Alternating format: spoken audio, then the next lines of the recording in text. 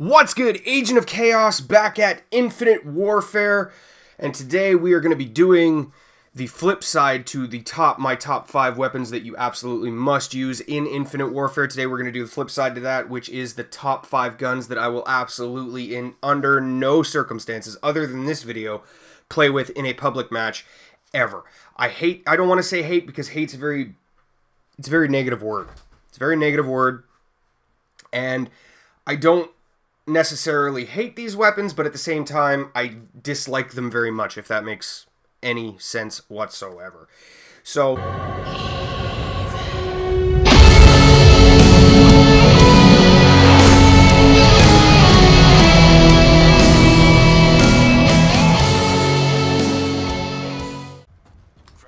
number 5 on this list is the Karma 45. That's right, the Karma 45. I am not a fan of this weapon. I never have been. So, the Karma 45, this is the Kismet variant. Full auto ballistic firearm, built-in dual magazines provide faster reload and increased ammo capacity. Now, while we're on dual magazines provide faster reload, to me, I find that that is complete and utter horseshit. I don't find that this thing reloads any faster than any other weapon in the game. If anything, to me, it feels slower. So, I don't know where they got that, but for me, it definitely doesn't reload any quicker than any other weapon. Accuracy 68, damage 42, range 59, fire rate 81, mobility is 80. For me, the damage is too low for an SMG. That's just me, but I find that the damage is way too low for an SMG. And that means that when I come head-to-head with an enemy and I have the Karma, I know for a fact, no matter what weapon they have, 9 times out of 10, or maybe 7 or 8 times out of 10, I am going to lose that gunfight using the Karma because the damage is so low. Now, there are some variants that, you know, increase the damage a little bit. Obviously, if you were to put rifled barrel on, or not rifled barrel, because that does range. I'm not sure what the attachment would be for damage, actually. But anyway, there are some variants out there that do increase the damage a little bit, but the trade-off is the fire rate, and the fire rate isn't actually all that bad. I mean, it's got an 81 rating for fire rate, so I mean, it's not bad. But for me, the damage, because it is an SMG, the damage is way too low. And, you know, people use SMGs because they're going to be running and gunning. They're going to be, you know, they're rushing.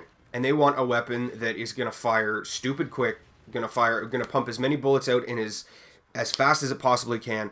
And for me, this thing, it doesn't pump out enough bullets and the damage is too low. So, which pretty much means that you either have to catch them off guard to get a kill with this thing, or you got to hit them from behind. And, of course, it's Call of Duty. You are constantly getting shot in the back, and it's a pain in the ass. But I feel like with this gun here, that is pretty much the only way that you're going to guarantee kills. Just me. That's the way I feel. And even though it has a stat of 80 for mobility, I feel like without stock, it takes a very long time to respond to movement. Like, the aim down sight time is, for me, extremely slow, even with quick draw. And in this game here, I'm actually using quick draw, I think. Yes, I am. I still feel like it's a little slow. It feels heavy without stock. And all the weapons without stock, like the ARs in this game, without stock to me, they just feel so laggy and slow to respond. SMGs, not so much, but this one here, I find that I have to play with stock if I'm going to play with it, because it's just too slow. It's way too slow. Number 4 goes to, and I know I'm going to take some heat for this, the Volk. And this is the Corruption, the one that I am playing with in the background. So the Volk Corruption, full auto energy rifle, best-in-class stopping power at low dependable fire rate. Accuracy 67, damage 72, range 85, fire rate 62, mobility is 65. The iron sights on this gun are bad. Like, I hate the iron sights on this gun. They're not as bad as another gun that made the list, but don't get it wrong, don't get it twisted. The iron sights on this gun are atrocious. Absolutely atrocious. Another thing is, it's best-in-class stopping power, which is true. It has a very, very high damage. I mean, 72 isn't really high. I believe that the NV4 has higher damage. But you would think that because the weapon has such high damage, that it would be complemented by an equally good fire rate. And for me, that's where the gun takes a dive, is the fire rate. The fire rate is a very, very poor 62. I just think that if you're going to have a weapon that has really good damage, why not complement it with better fire rate? That's just me. I feel like if they gave the fire rate a buff, this weapon would be seen more in public matches. And, you know, it might actually pull the community away from using the NV4 so much. The only reason that the NV4 gets used so much is because it's got great stopping power, it's got great fire rate, it's got great damage, it's got great mobility. Like, it is just an all-around awesome gun that you can use. You know, the Volk is a good gun. It is. But the thing that stops me from using it is the fire rate. I just find that it's a very, very, very undependable fire rate. You know, and even with grip, the recoil on this gun takes a little bit to get used to. The recoil pattern takes a little bit to get used to, and it can throw off your shot pretty fast. And you're sitting there watching the kill cam wondering, how the hell did I die? Because, you know, I pumped 4 bullets into the guy and he still ended up killing me, and it's because you're not used to that recoil pattern. Having said that, I played with this to record what you're watching, and I continued to play with it probably for another, I don't know, 20 to 30 minutes. And after learning the recoil pattern and learning how the gun was going to kick and you know, just learning how to react to the recoil, I was able to go on some nice kill streaks, you know, only having a few deaths because of the recoil pattern. So once you get the hang of this gun, yeah, sure, it's better than, you know, it's better, but nowhere near what it should be. And like I said, because of the damage, I think that the fire rate just needs a buff. And like I said, I think more and more people will be drawn to the Volk because it is a powerful weapon, and it does drop quick when you're accurate and when you're on shots, and when your shots line up. Another thing with this gun is the accuracy. I find that the accuracy for an AR is pretty low. Like, I think that if they were to buff the accuracy and buff the fire rate, I think that this would just be, you wouldn't be able to counter it unless you had like an SMG like the Evo or something up close. I think that would be the only way that you would be able to counter it. But for right now, this comes in at the number 4 spot. Moving on to number 3.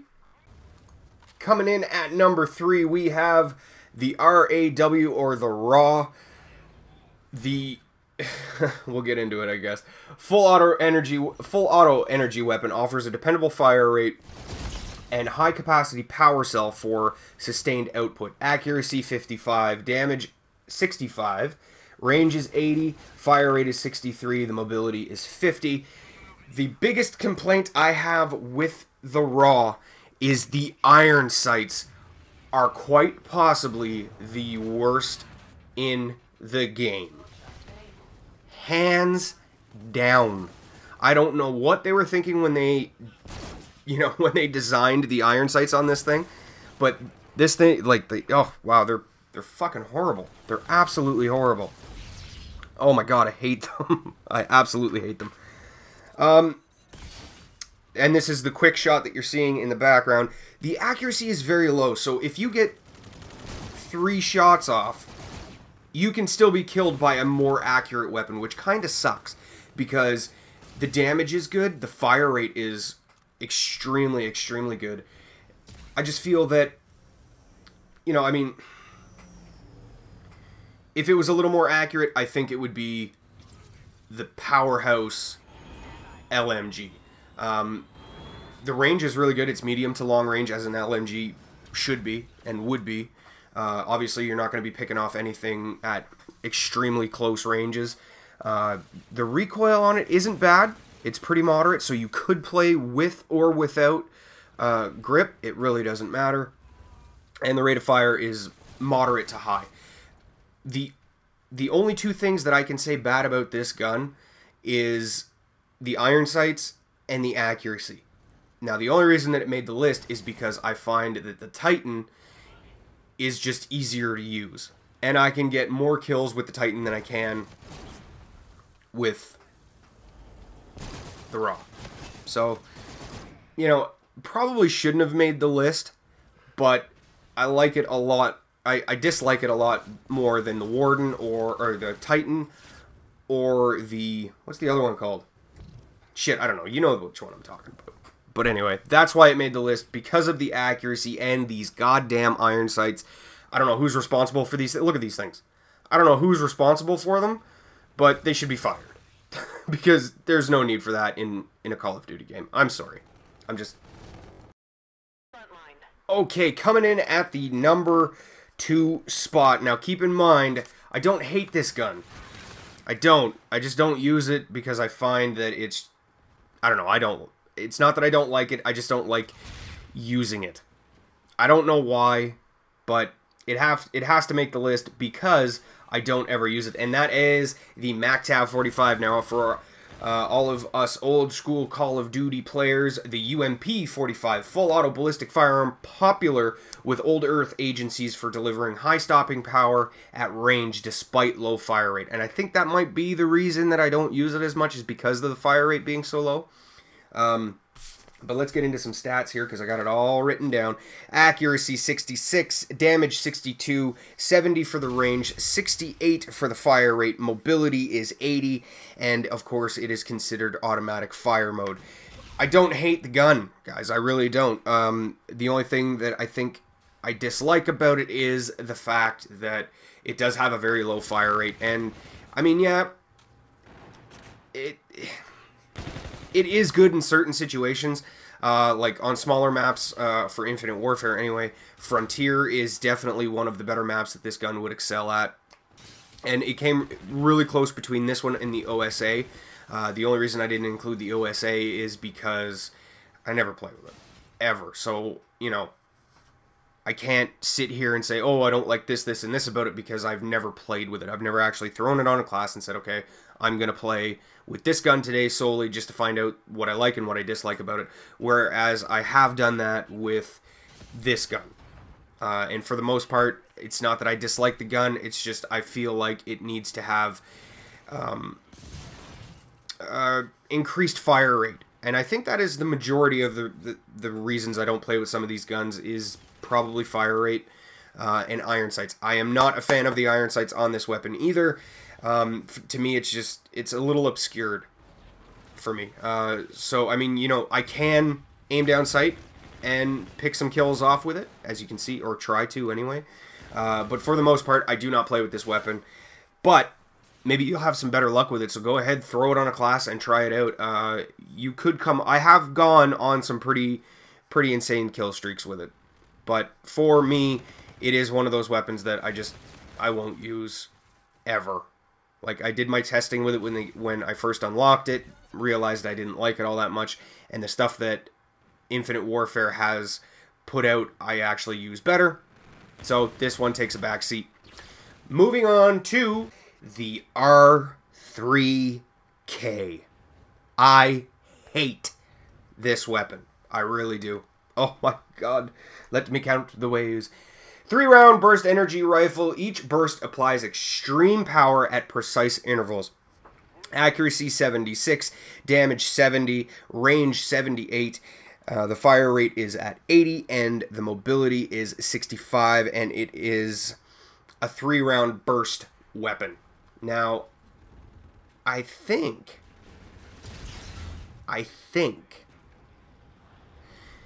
the reason I don't like this gun is because it is extremely unpredictable in its bursts. And what I mean by that is there is too much time in between bursts, and I know that there are some variants out there that actually reduce the time in between bursts. But for me, and you're watching the Spearhead variant, by the way, I don't like burst weapons. Too unpredictable. The iron sights are bad. Not as bad as the raw iron sights, but I don't like the iron sights on this one either. I find it very hard to lock on target and actually get a kill with it. Yeah, the burst fire is in between, like the fire rate in between bursts is just too slow for me. I don't like it. I don't feel confident challenging gunfights with it because it is a burst weapon. And although I can play with pistols, and you know, I'd like to consider an okay trigger finger, when it comes to this gun, I don't have a trigger finger at all. And I think that's one of the biggest reasons I don't like it. I'm not even going to get into like fire rate and mobility and range and damage and all that, because for me this gun is just garbage. It's trash, and I absolutely hate it. I hate getting killed by it. I know that, and I do get killed by it quite a bit. You know, and it's not like, you know, I pick it up when another player drops it, and, you know, I can pick off a few kills like I can with the K-bar or any other weapon in the game for that matter. For some reason with this one, no, I can't. I can get 1 kill, 2 kills, and then I take like 6 or 7 deaths. I can't keep a kill, I can't keep a streak going to save my life with this gun, and that's why it is the #1 gun that I dislike most and do not use in the game. I don't ever have a class setup made for this. The funny thing is, because I don't use it, I have pretty much every single variant of it. I get them out of supply drops all the time. And I don't know if that's the game's way of saying, hey, you need to try this gun. Hey, you need to use this gun. We're going to give you another variant. I just don't do it. Because I don't like the gun. I do not like it at all. So, there is the top 5 guns that I don't use, and 3 of them, I would say, excluding the RAW and the UMP MacTav 45. Those are the ones that are the exception to the list. The other ones I absolutely do not want to play with. I have no ambition to play with at all, and I never have class setups made for them. That's the list, guys. So if you enjoyed the video, please smash the thumbs up, drop a comment. If you are new around here, go ahead, hit the subscribe button. You know why you want to hit that subscribe button, but I'm going to fucking tell you anyway, because I am Agent of Chaos, and I'm awesome. Let me know if you guys want me to keep doing these top 5s, because I've got a couple of ideas in mind for top 5s, and I think I might go ahead and do them. But you guys let me know in the comments if you'd like to see more. I'm really getting into this top 5 thing, you know, and it's kind of weird because every Call of Duty YouTuber has done top 5s, and it's kind of, you know, rinse and repeat, but this is my take on the top 5. So let me know if you want to see more. Description, Twitter, Twitch, Xbox Live, PSN gamer tags, something specific you would like to see me do here on the channel. Go ahead, drop me a line. If I can get it done for you, I absolutely will. Having said all that bullshit and more, actually, before we end, let me know in the comments what your most hated or disliked weapon is in the comments. Let me know what you guys don't play with, what you guys don't like. Sniper rifles were supposed to make an appearance here, but I couldn't pick one that I disliked the most. Like, I disliked them as a whole, so there was no point in just putting sniper rifles in there, you know? I mean, I probably could have instead of the UMP, but it is what it is. Having said all that bullshit, I am Agent of Chaos, and I'm out.